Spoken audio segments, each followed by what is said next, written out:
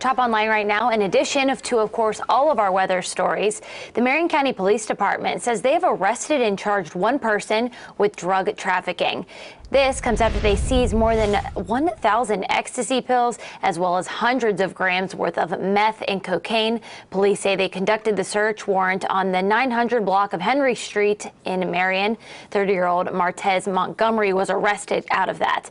The Marion County Sheriff says this seizure adds to multiple busts involving hundreds more grams of drugs, guns, and cash over the past week.